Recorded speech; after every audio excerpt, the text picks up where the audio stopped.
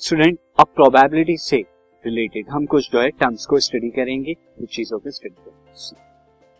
First term is equal to probability में जो first term आपकी है वो टर्म क्या है? इवेंट। इवेंट क्या होता है student? Event is nothing but the outcome of experiment, यानी किसी टास्क का एक्सपेरिमेंट का जो आउटकम होता है उसे ही हम इवेंट कहते हैं। और स्टूडेंट इवेंट क्या होती है? इवेंट टू टाइप्स की होती है, एलिमेंट्री इवेंट और कंपाउंड। एलिमेंट्री और कंपाउंड।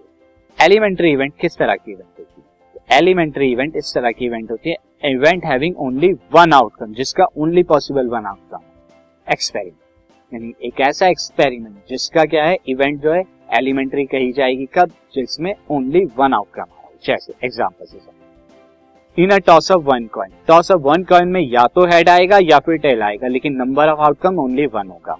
तो ये क्या है? दो एलिमेंट्री इवेंट है, एक हेड और एक टेल, दोनों अलग अलग क्या है? एलिमेंट्री इवेंट, क्योंकि ओनली वन आउटकम इनके अंदर इंक्लूड होता है। या अगर आप क्या करें, डाई को रोल करें, तो आपके पास 1 2 3 4 5 6 आउटकम्स होते हैं, और ये 6 कितने हैं? 1 1, एक टाइम में एक ही आउटकम आता है, इसलिए ये 6 एलिमेंट्री इवेंट, अलग अलग इवेंट्स। तो एलिमेंट्री इवेंट क्या है? ऐसी इवेंट जिनमें only one possible outcome. But compound event क्या हो गई? कंपाउंड इवेंट ऐसी इवेंट होती है जिसमें more than one outcome, more than this is one, more than one outcome जिसमें आता है, ऐसे इवेंट को हम क्या कहते हैं? कंपाउंड इवेंट कहते हैं। जैसे event of getting a some of number shown on to die. अगर हमें यहां पर स्टूडेंट हमें बताना है कि भाई एक सम आपको चाहिए 7, सम आपको क्या चाहिए? 7, तो इसके आने की जब आप डाई को थ्रो करेंगे कितनी इवेंट ऐसी होंगी कि दोनों पर जो है 7 आए? तो स्टूडेंट अब बहुत सारे ऐसे हैं। एक तो यहाँ पे क्या हो जाएगा, मैं अगर आपको बता दूं, अगर फर्स्ट पे 2 आए और सेकंड पे 5 आए तो भी आपका सम 7 आएगा। तो एक इवेंट तो ये हो गई 2,5।